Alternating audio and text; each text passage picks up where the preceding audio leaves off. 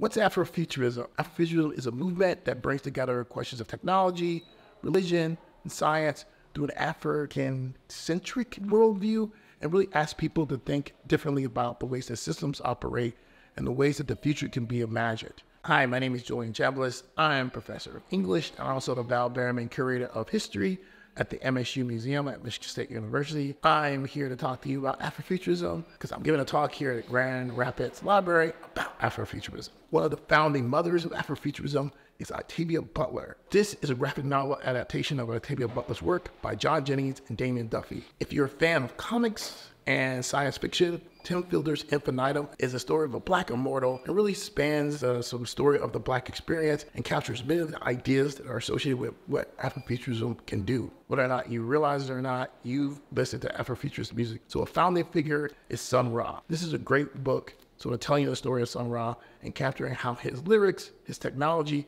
and his worldview correspond to what we understand when we talk about Afrofuturism as a philosophy of practice. As a political movement, Afrofuturism has a long and complicated history. This book, Black Utopias, actually talks about the nature of utopianism and its connections to Black liberation ideology.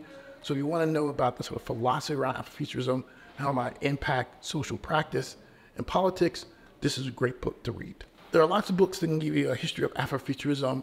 Ultimately, if you want to know more about Afrofuturism in any field of endeavor, you can learn more. Be sure to come out to my talk at the Grand Rapids Public Library to learn more about Afrofuturism as philosophy and talk about a little bit about those different subject matters where it manifests itself. Thanks a lot.